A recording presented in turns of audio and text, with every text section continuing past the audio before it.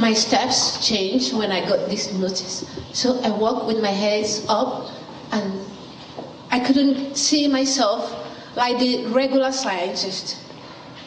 I had all the people who abused me because of my science, because of working with local communities, providing research evidence to push forward their cause, to see that the lost diversity that has eroded the sustainability we find in the ecosystem comes back and provide the livelihood of the people.